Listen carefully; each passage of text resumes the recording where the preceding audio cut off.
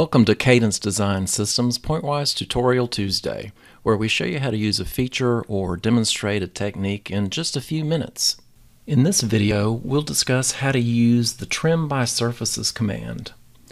I currently already have a model imported into Pointwise, which is actually extracted from our intake port tutorial.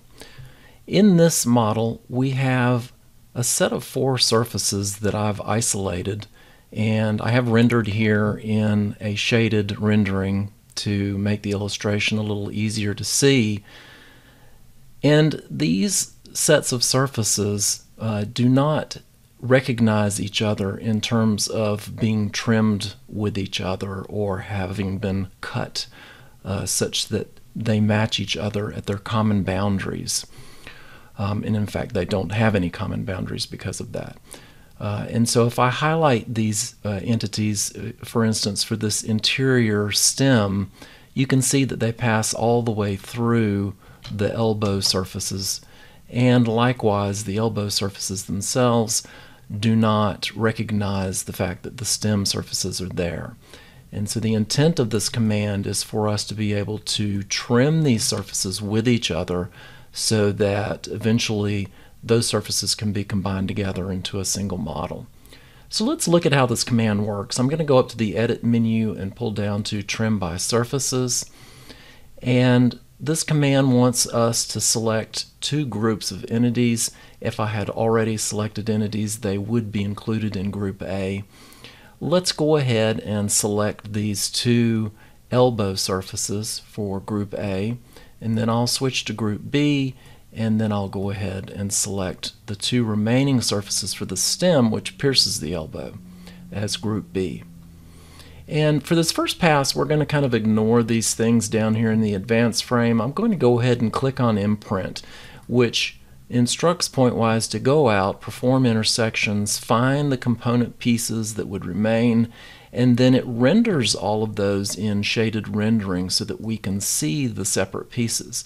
And as I rotate the model around here a little bit, you can see that indeed the 2 top pieces of the stem have different coloring from the bottom pieces, which indicates to me that they have been cut at that junction with the elbow.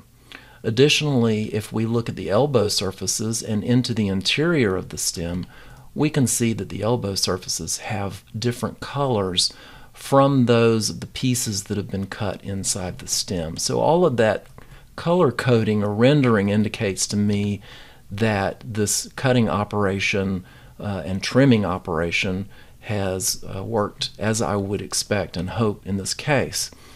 Now for this first pass, what we're going to do is use this Apply and Select command, which essentially allows us to tell Pointwise which surfaces from this trimming operation we wish to keep.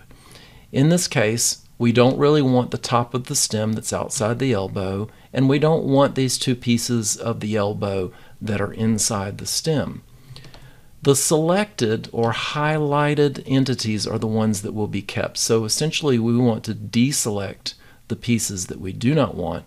And to do that, I'll hold the Control key on the keyboard and use my left mouse to click on the pieces that I do not wish to keep. So when they're highlighted, like this piece of the stem closest to me, I hold the Control key and I click the left mouse, the default mouse button for selection, to deselect those.